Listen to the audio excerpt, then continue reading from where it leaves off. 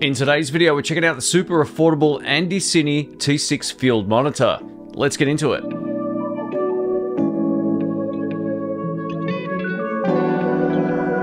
Welcome to the channel, folks. My name's Shane. In today's video, we're checking out the AndyCine T6 6-inch field monitor. This on-camera monitor is priced at $120 at the time of making this video, and this is one of the most affordable options currently on the market.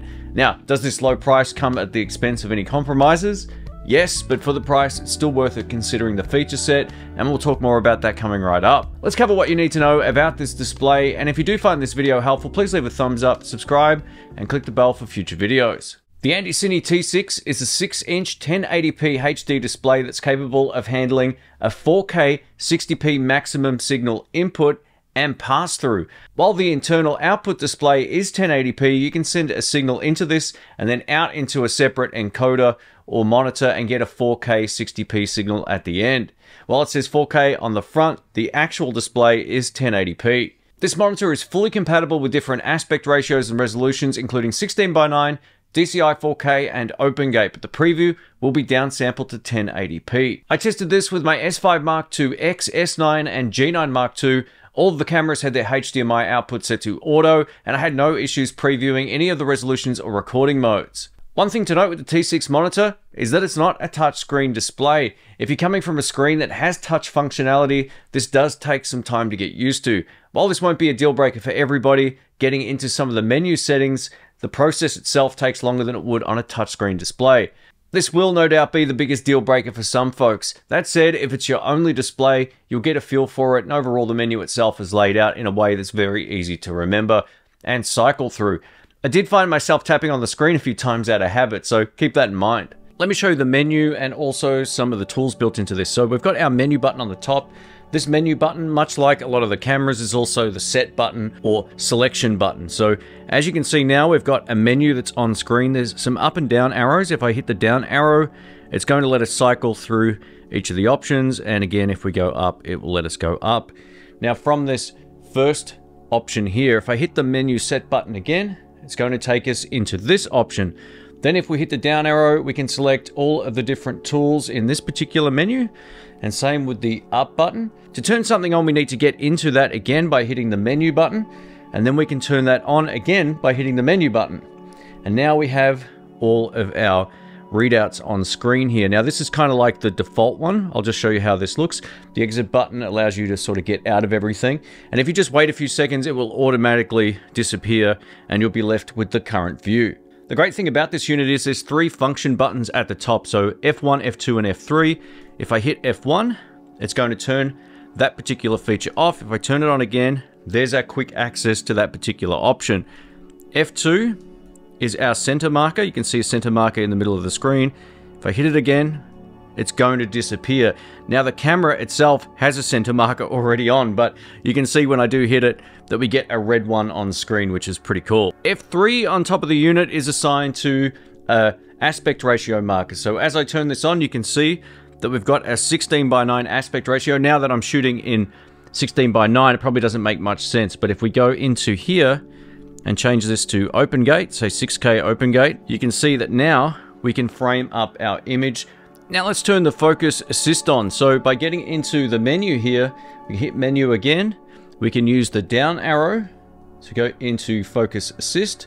Oh, one too many. Let's go back up. Hit the menu button again, and we can turn this on by hitting the menu button. Now, we can also change the color of the focus assist, but green actually looks really good. It sort of is a contrast to the scene behind me right now. If I was to use blue, because I've got a blue light in the scene, it might be a little tricky to see.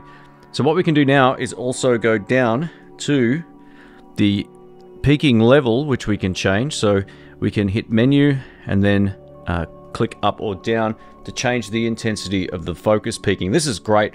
I actually really like this to be fairly saturated. Anywhere from 5 to 7 looks pretty good to my eye. Now you can see in the assist menu how many different tools we have at our disposal, which is awesome. So you can turn on and off all of these, and I'm just going to show you the next one down. So we'll hit the down button here.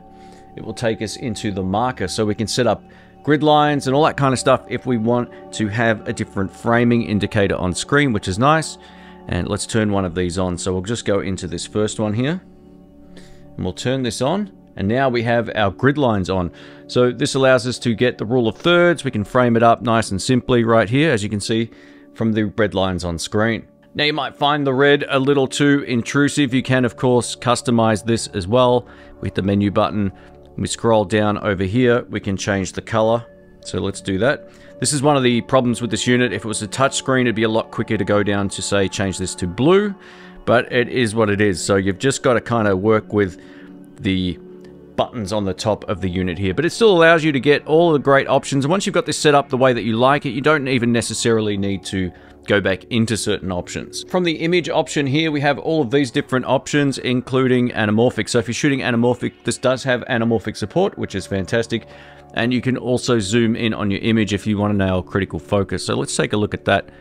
We'll go in over here and we'll turn this on, and boom. So now, as you can see, we can manually focus the camera and really make sure that we've got critical focus nailed, because sometimes shooting manual focus can be challenging, and it's great to be able to zoom in like this and get the exact point in focus. The great news is this AndyCine monitor already has a few different cube files built in for real-time light monitoring, which is awesome. You can of course import your own if you choose. There's a few spare slots down the bottom here. Now, if you want to assign the shortcut keys, you can go into this user option here to shortcut key, and then you can pick from any number of tools that you want to have stored to the custom options. So F1, for example, if we want to modify this, we just hit the menu set button, and then we can pick from all of these different tools. And then when I hit F1 on top of the monitor, it will turn on and off that tool. If you want to choose something other than English, we have a whole bunch of other languages built into this, so it's nice and easy to switch languages. You can also adjust the on-screen display option. So if you want it to time off a little bit sooner,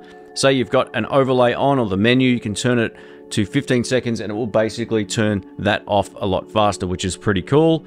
We can also change the volume for the headphones here as well, and you can do a factory reset if you choose to. Updating the firmware is done like this. I haven't actually done it with this unit yet, but if you need to find it, it's from the bottom of the system file option. All right, let's talk about build quality. So the build quality itself is quite good. AndyCine have listed this as an aluminium or aluminum alloy housing. It's got a smooth and kind of cold feel to the touch, and it's also very light, weighing in at only 2.12 pounds or just under 1 kilogram. I thought initially it was made of plastic, so I have to give it a point here in terms of the materials. The unit runs on both 5V DC via USB-C or a Sony MPF battery, which is not included. I had to use my Viltrox monitor battery, but the great news is if you already have an MPF style battery, you'll be able to use it with this monitor. And if you don't, it will be an additional expense. The image on screen is nice and sharp, and if you're shooting on an overcast day, you shouldn't have any issues seeing it. I did struggle a bit though on brighter days, as I had quite a lot of glare coming off the screen, but it's just bright enough to let you get away with it in most shooting scenarios. If you like to wear polarized sunglasses like I do when I'm outside, you won't be able to see anything. So all the B-roll I shot was fabricated. There are stick-on screens that you can buy to cancel out polarized sunglasses, but don't consider this to be a deal breaker, especially at this price. At maximum brightness, this is slightly less bright than the flippy screens on my Lumix cameras. Now, they're notoriously bright at +3 brightness, so they're very easy to see in any shooting scenarios, and this is just behind it, so it's not quite as bright as the built-in camera display. If you've got a camera from another brand, odds are this will be brighter. If you plan on using this indoors or in control conditions, for example, like in a studio, you're not going to have a problem with the brightness, and you can set it down to 70 and it will still be very bright. The T6 has a contrast rating of 1000:1, which is basically a standard for field monitors today.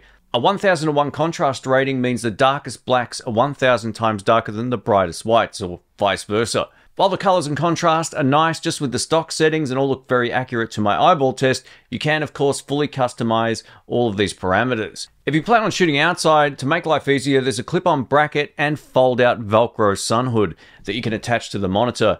And this is where the price compromises come in. The first time I tried to take this off, the Velcro came off the bracket that clips onto the monitor, which isn't great. I did this in the studio where it wasn't hot and the glue came up straight away.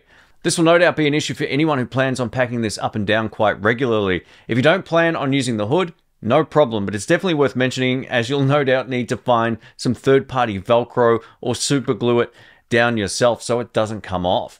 Along the underside of the unit here, there's a 3.5mm headphone jack for monitoring audio, and there's a USB-C port for dedicated power. The great news is you can power this unit indefinitely using USB-C without the battery installed. This is great. It saves you having to always have a battery plugged into the back. There's also two 1/4-20 screw points for vertical or horizontal mounting. The DC output can be used to power other accessories, and there's also a DC 12-volt input that you can use as a separate power source. Included in the box, we get a monitor shoe mount, which can easily be angled and rotated for different shooting scenarios. This mount is made specifically for cameras, but like I mentioned before, you can easily mount this screen directly onto a tripod or a light stand thanks to the mounting points directly on each side of the unit. All right, let's wrap this up. So overall, this is a pretty impressive package for around $120 and you'd be hard pressed to find a better unit at this price.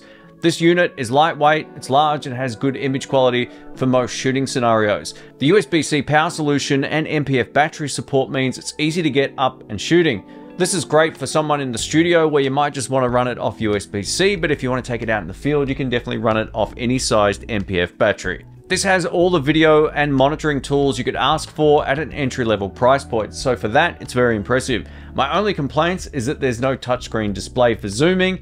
The sunshade hood and Velcro is already coming apart, so I don't love that, but you can make your mind up whether or not that's a huge problem for you or not. And this is just my review unit, probably not all units, but it's definitely worth mentioning. There's also, unfortunately, no battery or case included, which is a bit of a bummer. So these additional accessories could add up to potentially add another $20 or $40 to the entire package, depending on the quality of battery that you choose.